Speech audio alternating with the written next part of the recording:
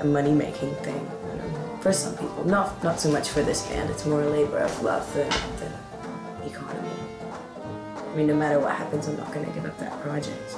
And I'm not going to meet anybody else in my life that I can collaborate with as fluidly and easily as with Erika. It's like I found my singing sister.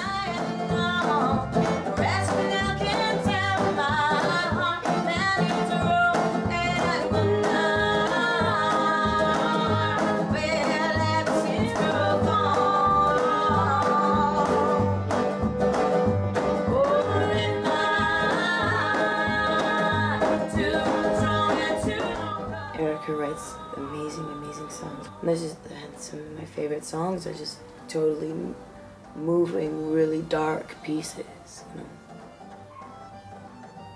For that reason, it creates a lot of joy.